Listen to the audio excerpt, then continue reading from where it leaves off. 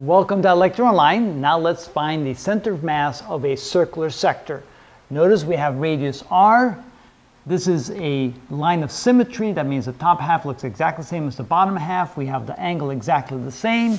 The center mass will be somewhere around this particular location. The question is, how do we find the exact location of that? The way to do that is to draw a small little segment. In this case, the little segment will be in this shape. There's a small little dA. And the center mass of a small segment would be somewhere in this neighborhood, let's say right over there probably. Since this is triangular in shape, the center mass of this small little triangular slice would be 1/3 the distance from the base to the very height right there. I know that doesn't look quite like 1/3, but just assume that this is 1/3 the distance of this whole distance right there. Now, how do we find the x and the y coordinate of the center mass? The y coordinate would be easy. We know that's going to be 0 if we draw the axis right here. If this is our y-axis and this here is our x-axis, then you can see it's right on the x-axis, so the y coordinate would be 0. We're only interested then in finding the x coordinate. The x coordinate of the center mass is equal to the integral of the x coordinate of the center mass of this little slice right here, so we'll indicate it like that, times the dA divided by the integral of the dA. Remember, if this represents a plate of small uniform thickness and also that the density of the plate is the same, we can use area instead of mass to find the center of mass. The location of that can be found by drawing a line in this direction. And then we know that this here, the distance from there to there would be 2/3 r, and that's projected down onto the x-axis.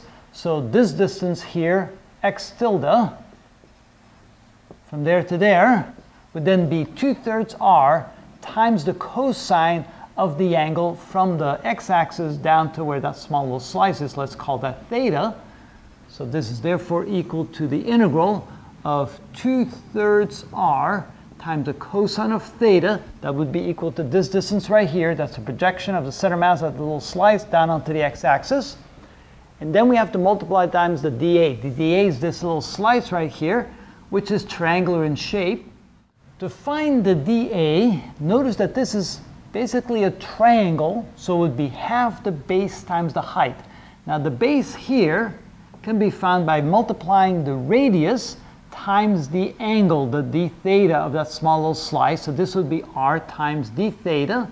And so to find the dA, we take half the base, which is half r d theta, times the height, which would be r.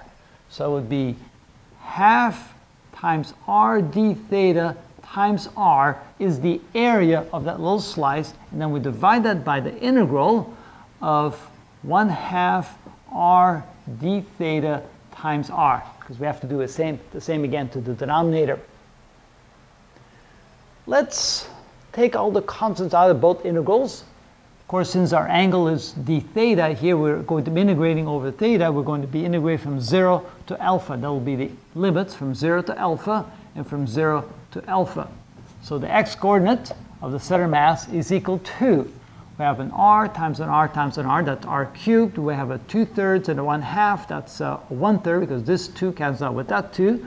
So we get 1/3 r cubed times the integral of cosine of theta d theta in the numerator divided by, here we take out a 1/2 r squared times the integral of d theta.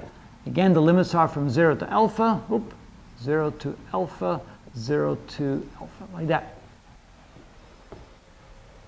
Simplifying this, we have an r squared and an r cubed. We have a 1/3 divided by 1/2. That would be 2/3.